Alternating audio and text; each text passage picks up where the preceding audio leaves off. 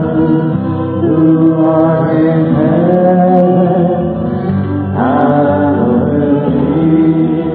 You know, the most confrontational, I really believe the single most confrontational statements that Jesus made to the Pharisees and others who followed them, and the words that had to fuel their hatred of him, were these. In Matthew 22, Jesus said, "Woe to you, scribes and Pharisees, hypocrites." It's Matthew 23. What did I say? 22. Suitable helpmate. Matthew 22. No. Maybe we need to read Matthew 22. Matthew 23, verses 29 to 31. Ta-da! Woe to you, scribes and Pharisees, hypocrites! You testify against yourselves that you are sons of those who murdered the prophets. And more powerfully even, there when, he's in the temple area teaching, and Jesus is talking to the Pharisees and to the other Jews around him. And they want to debate with him. But what Jesus says in John 8:44 is this: you are of your father, the devil, and you want to do the desires of your father. He was a murderer from the beginning and does not stand in the truth because there's no truth in him. Whenever he speaks a lie, he speaks from his own nature, for he is a liar and the father of lies.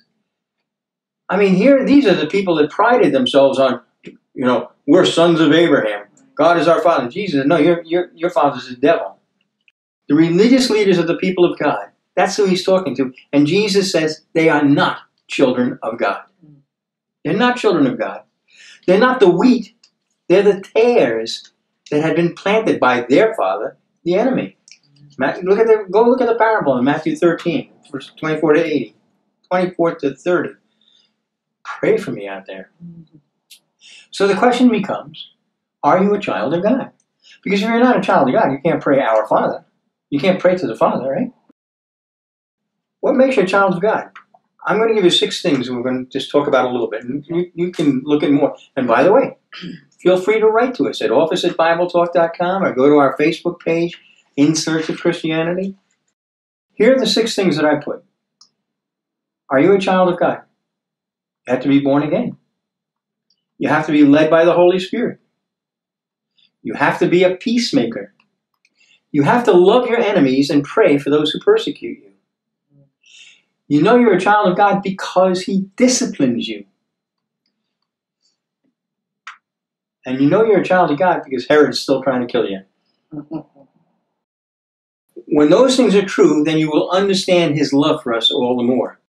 You have to be born again, okay? I'm going to read from John chapter 3, the first 3 verses.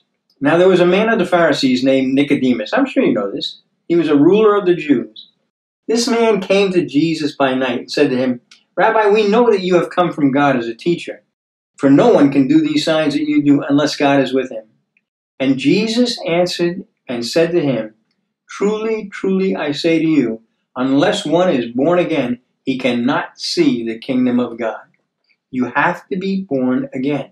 He went on to tell Nicodemus, in the next couple of verses, he said, Truly, truly, I say to you, unless one is born of water and the Spirit, he cannot enter into the kingdom of God. That which is born of the flesh is flesh, and that which is born of the Spirit is spirit. Do not be amazed that I say to you, you must be born again.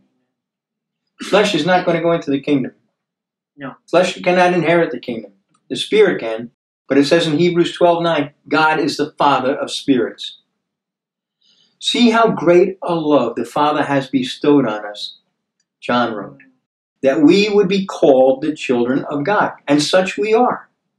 Okay? 1 John 3:1.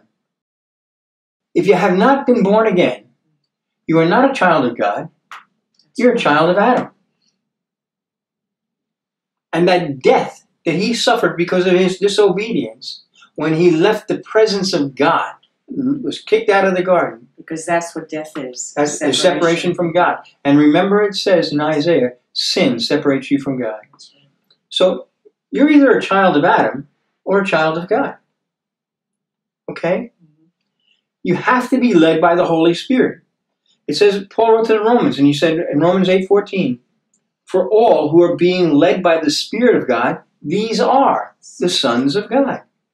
The Spirit of God will lead you into all truth, even the hard truth that you must die to yourself, deny yourself, and give up control of your life to the one you call Lord. If you're not being led by the Spirit of God, you're not a child of God, and you have no right to pray, Father. I'm so glad I'm a part of